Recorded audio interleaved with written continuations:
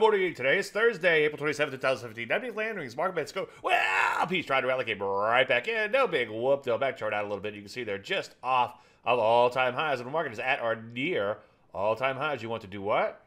Err on the side of the longer-term trend. Take a look at NASDAQ. Speaking of longer-term trend, so far up there, stalling a bit yesterday, but the market doesn't always make new highs. In fact, it only does it about 4% of the time, so 96% of the time, it's not making new highs. Come to today's chart show, and we'll flesh that out in a lot more detail, especially as it relates to positions. Hey, speaking of new highs, nothing wrong with this Rusty in here. Brand new, closing all-time highs. We had to be patient, but finally, we're there. Some areas also picking out new highs in here, such as health services and other areas backing and filling a little bit. We'll talk a lot more about that later today in the show. Again, I hope to see you there.